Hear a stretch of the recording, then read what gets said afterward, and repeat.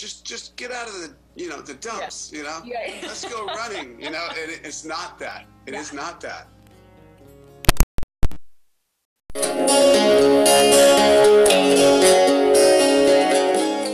Hi, and welcome back to Mind Wide Open, my mental health focused interview series. Today, I am talking to Duff Mckagan, who is best known for being the bassist of the band Guns N' Roses. He is also an author, journalist, advocate, and activist, and someone who's a really strong example of speaking openly about his struggles with addiction and mental health.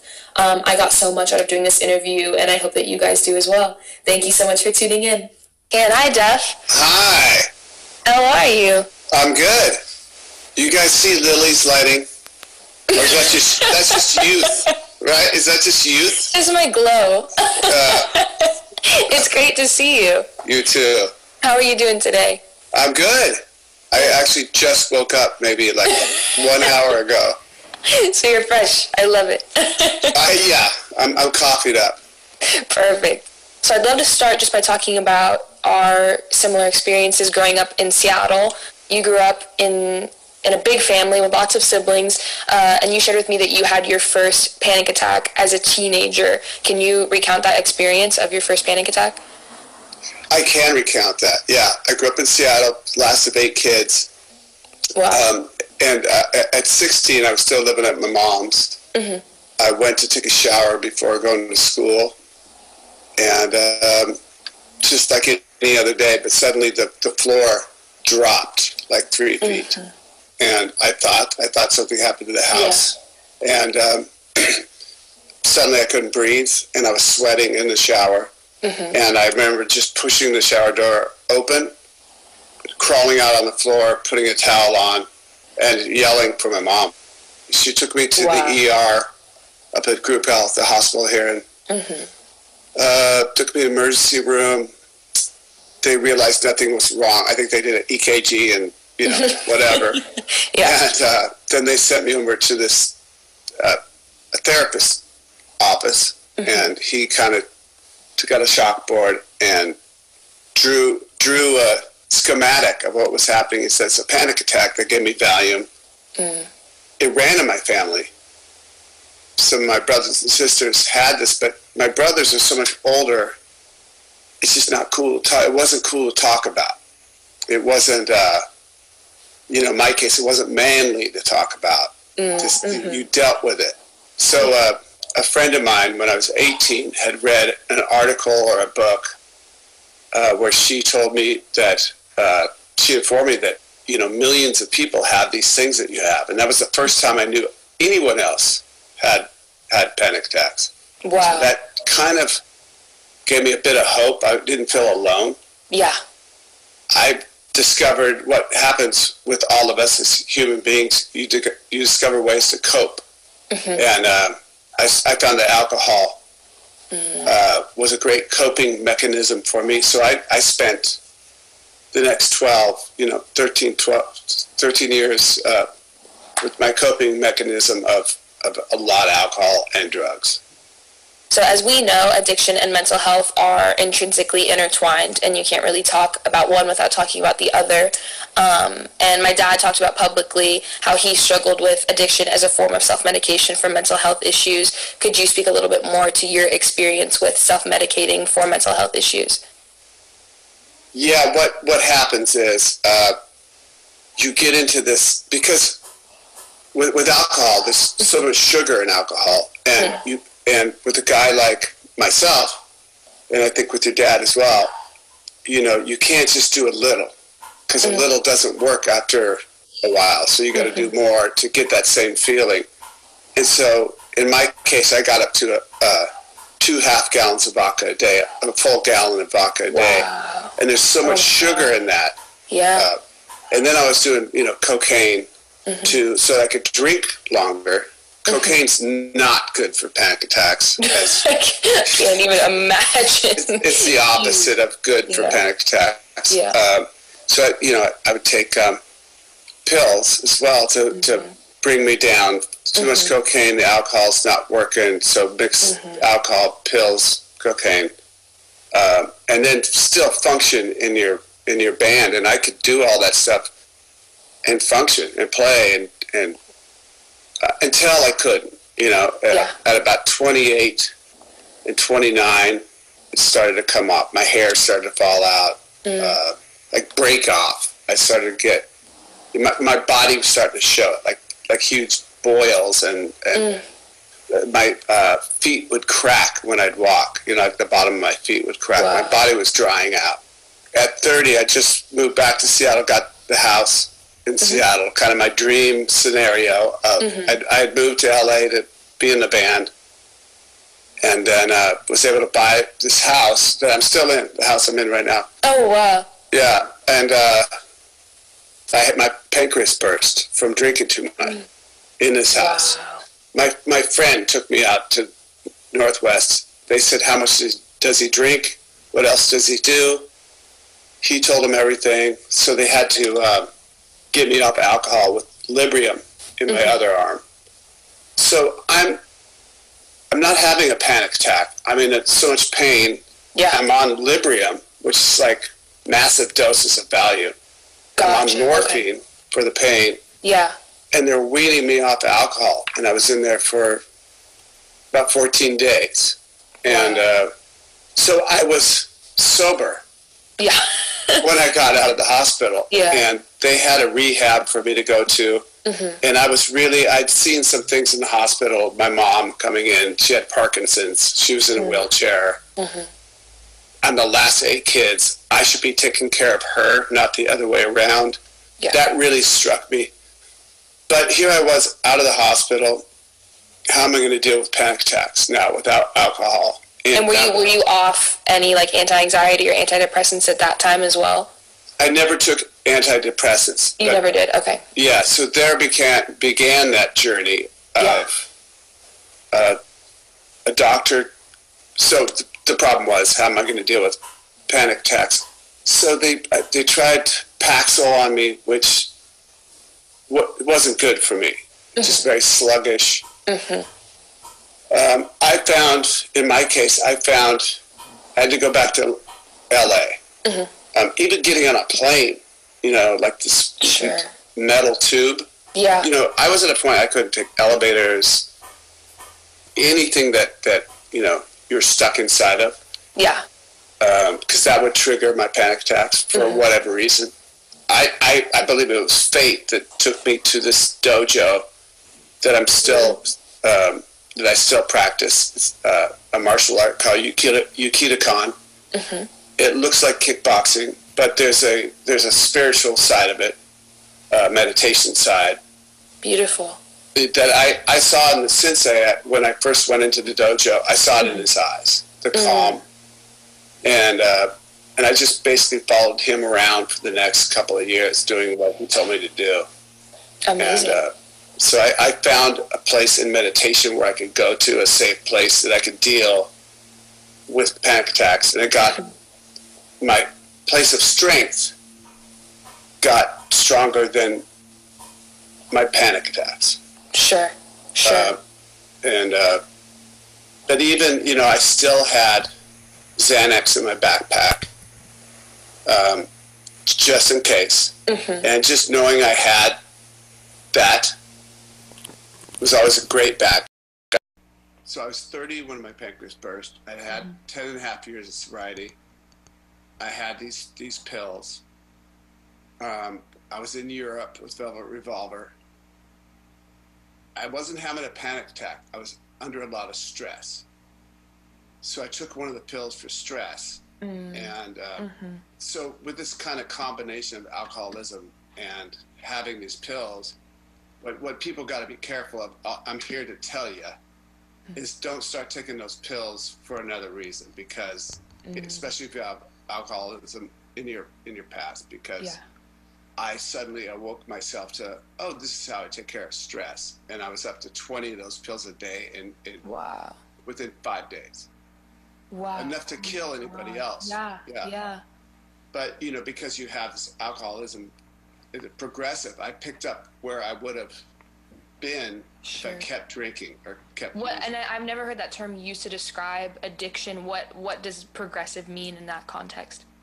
Like I moved from a pint of vodka to a fifth of vodka to a half gallon of vodka to 2 half gallons of vodka at the end. So just because I stopped doesn't mean my body didn't still keep going. It went up to a bottle, a gallon and a half of vodka without me knowing it. It went up to. So when I picked up these pills again, going from 1 pill on a Wednesday to 20 by the following Monday, my body was like, I need a lot more than 1. Yeah. And so I discovered what progressive disease meant in that case. And I had to get off those things. And, it was a lot of shame involved in that, like telling my wife. I had 2 little girls at the time, coming home and kicking these pills, and it was fucking awful. And then panic attacks started coming in again after I got off these pills, because I think a lot of things can trigger my panic attacks, and I figured out one of them was shame, disappointment in myself. I'd done martial arts. I was a black belt in this martial art. People come to me for help, and I'm the one that's on his knees. And I think for me in my life, I believe I've gone through certain things just to help others, and I think that was one of them. What was that process like, telling Susan? It wasn't cool. Yeah. So I was in Europe. Came back here to this house in Seattle. Susan, it's 85 degrees out in Seattle, and you know what that feels like. It feels like 95 anywhere. It's like the desert. And they were out in the backyard playing. I'm trying to kick this stuff called turkey. I'm up in my bedroom with 2 coats on, sick as a dog, watching them play, and I should be playing with them. I just got back from Europe, and I said I was sick, I was tired, blah blah blah, just lying, And she came back up inside to the bedroom, and I was throwing up in the toilet, and she goes, "What is wrong?" And I had to tell her. I said, "I'm kicking drugs," and she looked at me like I was a Martian. She goes, "What do you mean?" And I said, I told her everything, and I called a friend. He came and picked me up and took me to an NA meeting, and I'm wearing 2 coats. It's 85 out. In the meeting, it's like 105 because there's no AC in this meeting. And some friend asked, "What's your friend coming off of?" Like I wasn't even there. He said, "He's coming off of Xanax." How much? Like 20 milligrams a day. How's he coming off of this? Well, he's cold turkey. And the guy said he can't do that. He can have a seizure. Wow. So then I have that. So I had to go. That's all you need to hear to have a panic attack. Right. Yeah. So I went to a doctor. At that point, we went to a doctor, and we did it right. And but that shame held for a while. I still probably have pieces of it in me still. And my wife has been nothing more than supportive and gracious about the whole thing. She understands, like, this happens to you guys. Flash forward a few years, my wife and I travel so much in my life, and as the girls got older, Susan could come with me and for longer periods of time, and the girls would come out, and we were back in Seattle. Susan and I, everything's fine in my life. We went to the movies, a movie about Margaret Thatcher, nothing gnarly. And I was 50 years old, and we're sitting in the seats watching the movie, and again, the chair dropped 3 feet. I thought there was an earthquake. Yeah. So I went to go, I braced myself, and I went to go look up at Susan, and she was right next to me. I didn't drop 3 feet. And I had, this time, instead of a panic attack, it was this extremely morose downward spiral. Wow. And that's when I realized that they said panic attacks are a symptom of depression. I was going into a full spiral depression, and it happened like that, Lily. In an instant. Yeah. In an instant. And she got me out of the theater.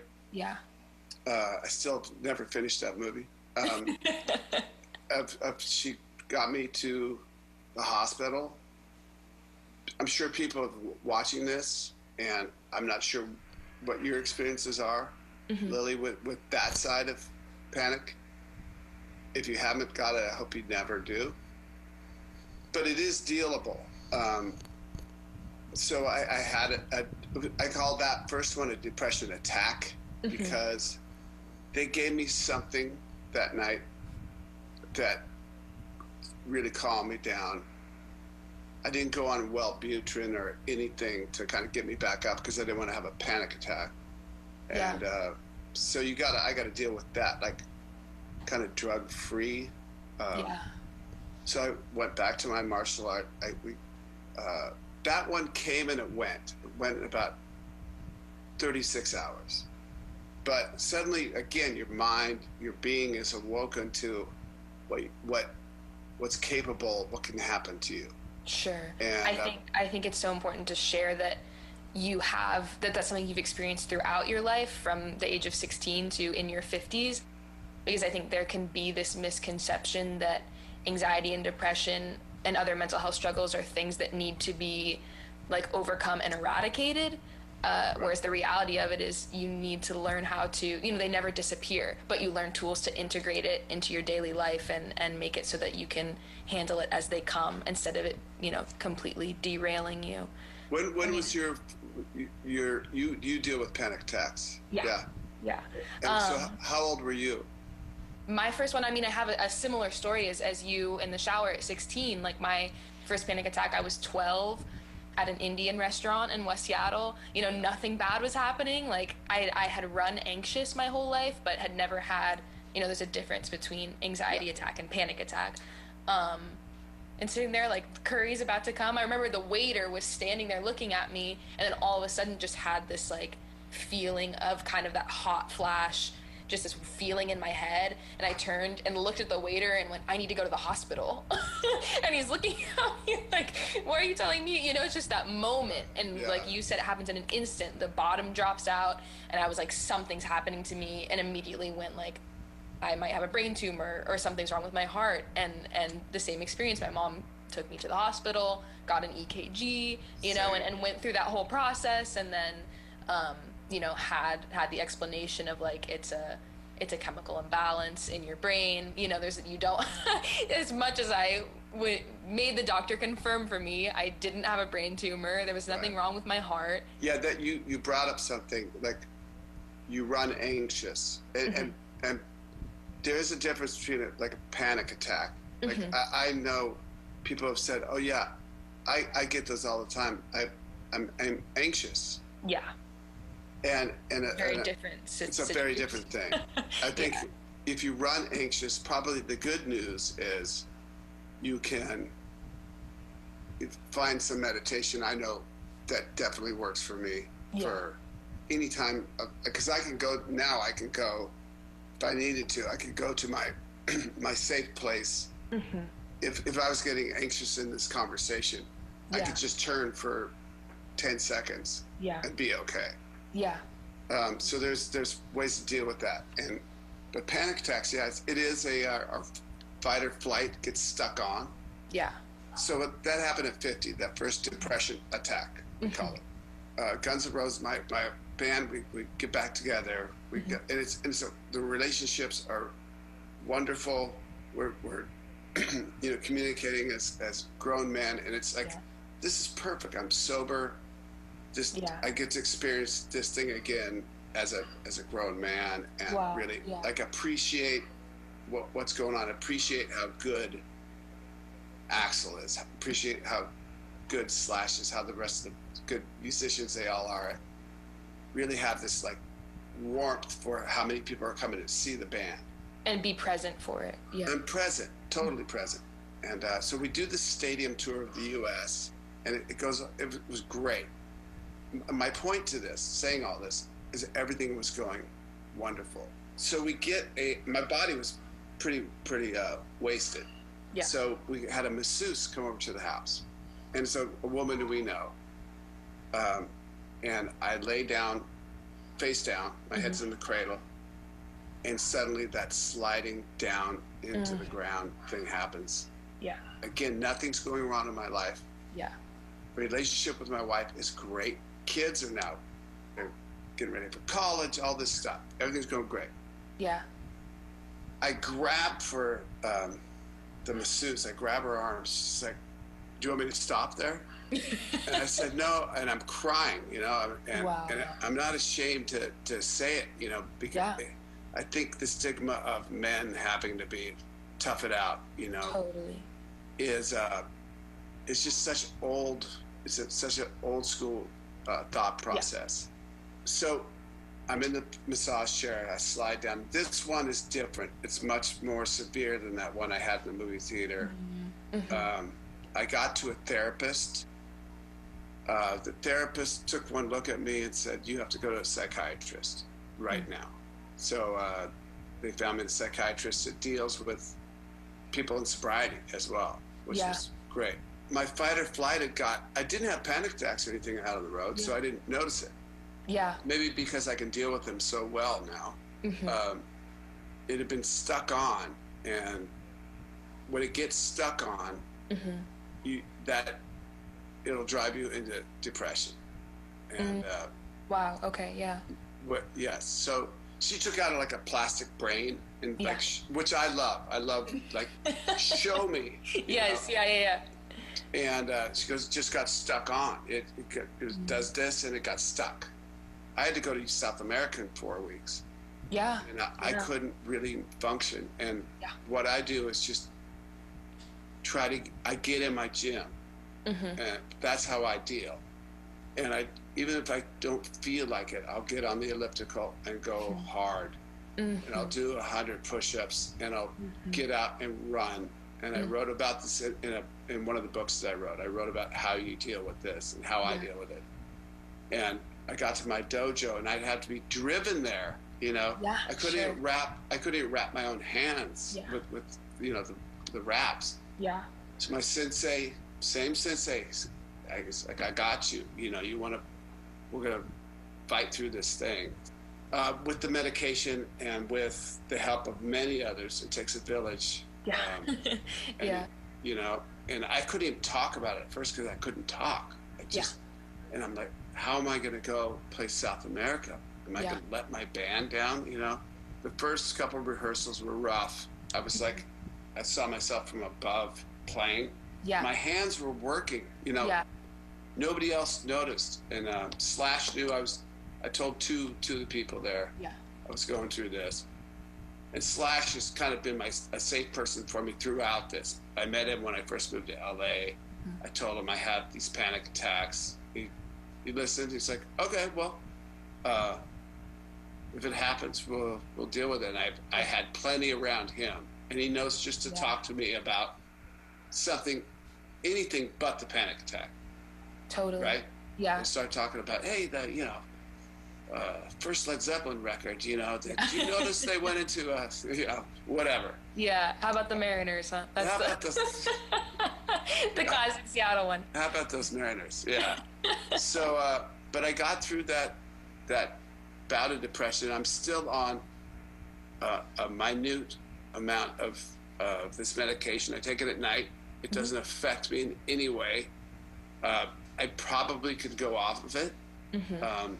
But I feel great. I'm not having panic attacks. Yeah. I'm not having depression. I'm 56. I hope to keep it going this way. Yeah, absolutely. It's interesting you talk about that, looking down and watching yourself play. That's definitely that dissociative and depersonalization aspect of anxiety and depression is something that I've struggled with a lot. But grounding when it comes to that dissociation has been something that I've had to look into and get a lot of tools around. Did you find any grounding techniques that worked well for you?